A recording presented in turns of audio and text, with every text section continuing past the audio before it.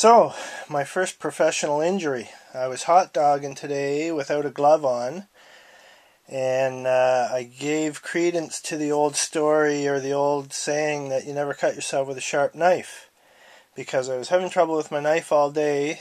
I tried to sharpen it twice in the machine, and I didn't get anywhere. It's getting pretty thin now, worn down, and they get harder to keep sharp when they're that thin. Anyway, I was hot dogging without my glove on. Poked myself pretty good while I was fighting with a piece. I was fighting with it because the knife was so damn dull. And started gushing blood. One of the meat packers and one of the other butchers see this, of course. And they start saying, "Go see Dan, he stops bleeding." And I'm thinking, what the hell? I'm telling one of the girls out front who works the counter to get the Band-Aids and so on, and they're screaming, "Go see Dan, he stops bleeding." I don't even know which Dan, because there's 4 Dans at work.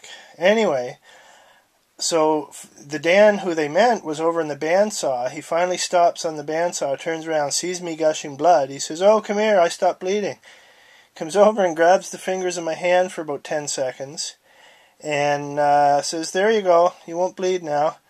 And I don't even believe in that stuff, but sure enough, that thing spurted. After he did that, it gave one little last spurt. It stopped bleeding. We cleaned it up. It wasn't bleeding. We stuck the Band-Aid on there that you see there. And I kept working. I was expecting that Band-Aid to be soaked in blood. There's only that little bit of blood there. So I guess Dan's a pretty good guy to have around a butcher shop if he stops bleeding like that. It was pretty amazing, if you ask me. Kind of cool, really.